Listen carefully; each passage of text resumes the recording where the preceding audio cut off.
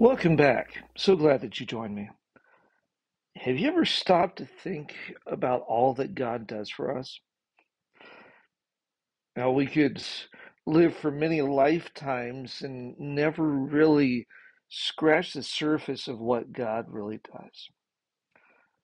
But we do know this, that in everything that He does, there's a purpose, there's a reason, and He has us specifically in mind. You know, now that this earth is getting is it 8 billion now or over 8 billion? That's a lot of people.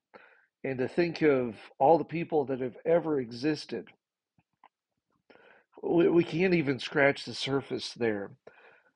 But we're told that God knows everyone by name. He knows everything about everyone all at the same time. Now that's pretty amazing, isn't it? Not only is it amazing, but it shows that there's purpose and that there's a plan in everything that God is doing. Too often we want to say and think, no, there's no purpose, no, there's no plan, and we end up treating others the way that we're seeing God. Now, first and foremost, it's time for us to change how we're looking at God, and even more with doing that to get back into our Bibles specifically. The more that we're back in our Bibles, the more that we're going to see who God really is.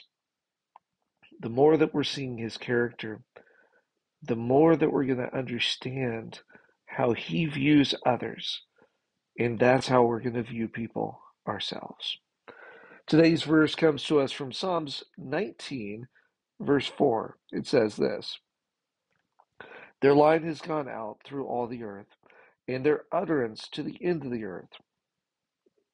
In them He has placed a tent for the sun. Very interesting and strange verse, isn't it? And I encourage you to go back, take a look at the whole context of chapter 19. It's pointing out the amazing works of God and how His works and His word are completed in fullness and in essence of everything He set them out to do.